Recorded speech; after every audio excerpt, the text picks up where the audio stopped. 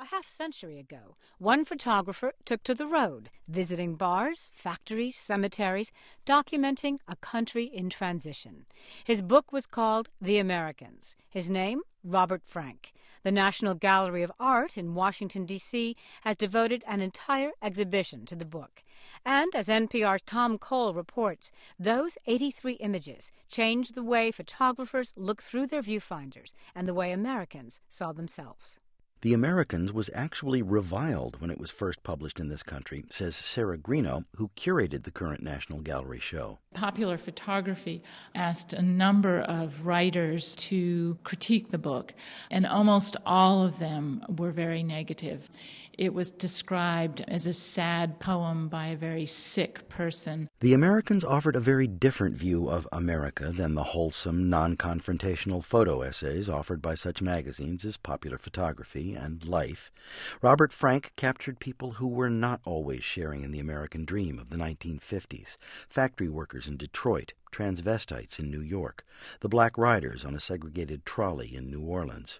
He didn't even get much support from the art world, as he recalled in 1994, the last time the National Gallery mounted a show of his work. The Museum of Modern Art wouldn't even sell the book, I mean, certain things one doesn't forget so easy.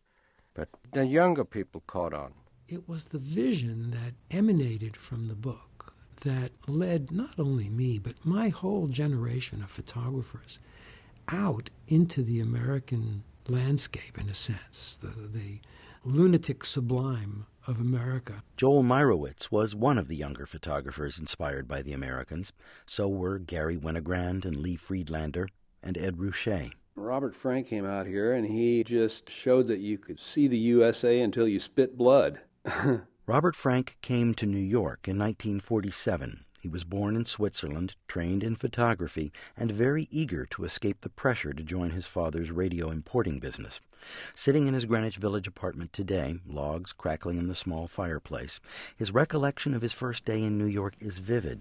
His sponsor took him to get a bite to eat. He took me to a restaurant like Schraft's, and we sat down at a table like for two, a black table, and the waiter came and he just threw the knife and the fork on the table. It absolutely impressed me. I said, boy, this is something. He didn't just get to know New York's characters. He honed his skills, working as a commercial photographer, something he disliked but kept up as a way of making a living. Joel Meyerowitz met him on one of those jobs. Meyerowitz was the art director at a small advertising agency. He didn't even own a camera.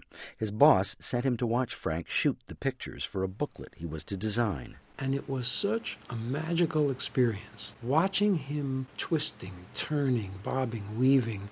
And every time I heard his Leica go click, I would see the moment freeze in front of Robert.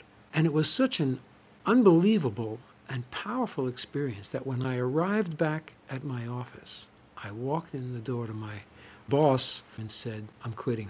And he said, what do you mean you're quitting? I said, I saw this guy take photographs. I want to be a photographer. I want to go out in the street and take photographs of life. Joel Meyerowitz went on to become one of the pioneers of color photography.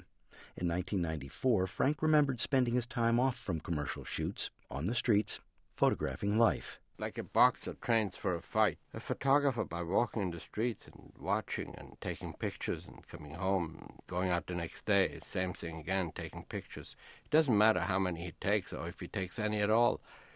It gets you prepared to know what you should take pictures of or what is the right thing to do and when. Robert Frank's non-commercial work started to get noticed.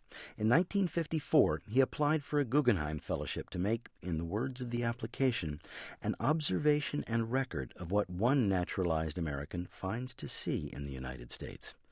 Walker Evans and Edward Steichen, already famous photographers by then, wrote references. Frank got the grant. He spent part of the money on a used Ford and headed out. I was absolutely free just to turn left or turn right without knowing what I would find. June 1955. First stops, Pennsylvania, Ohio, then Michigan, where he was allowed to photograph inside Ford's River Rouge plant in Dearborn. It was so hot, the noise, and the machines, and then the workers, they would see me, and for some reason they all started to scream, just a release. His photograph is a grainy blur, two lines of men at work blacks and whites side by side, facing each other across the assembly line that runs up the middle of the picture.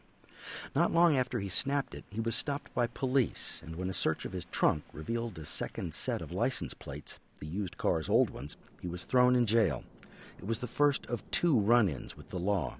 Curator Sarah Greeno says Frank was stopped in November of '55 in Arkansas. For no other reason other than that he was a foreign-looking person driving an older car, and when the police stopped him, he didn't speak with a good Southern accent, and he was jailed for several hours, and he described it as one of the most terrifying experiences of his trip. A foreigner with a bunch of cameras at the height of the Cold War. The police thought he was a spy. And maybe he was, in a way. In all, Robert Frank shot 767 rolls of film, yielding about 27,000 images. He edited all of that down to about 1,000 work prints. Then he spread them across the floor of his studio and tacked them to the walls to figure out which ones to use and in what order. He reduced a year and a half's worth of work to just 83 images. Frank does not like to go back and analyze them, but he will talk about one of his favorites, a peek at a private moment taken on a hill in San Francisco. At the top of the frame is a broad gray sky. Below are the city's hills and houses in stark white. In the foreground, sitting on a hill overlooking the scene, is a black couple. The man turned around with an angry scowl on his face. The invisible photographer had been caught. All I could do is stand there with my camera and keep photographing, but a little bit away from him, so that he could think and accept that maybe I've photographed the panorama of the city. Those are the difficult moments every photographer has to get over and get away with it and not be discouraged. Because if one is sensitive, it has an effect on you. So maybe it's better not to be sensitive as a photographer and just go on. Many photographers today have that, but I never had that. I think it's nice to be sensitive as a photographer, and